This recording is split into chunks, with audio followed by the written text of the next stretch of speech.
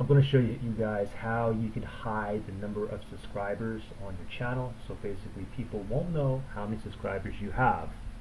You can see under here it says subscriber counts, and you can display the number of people subscribed to my channel, which is the default. If you don't want them to see how many subscribers you have, you basically want that part invisible. You want to choose this where it says do not display the number of people subscribe to my channel. Now how you get here, what you simply do is on the top right hand corner, guys, click on your photo here, and then from here what you want to do is you want to click on Creator Studio.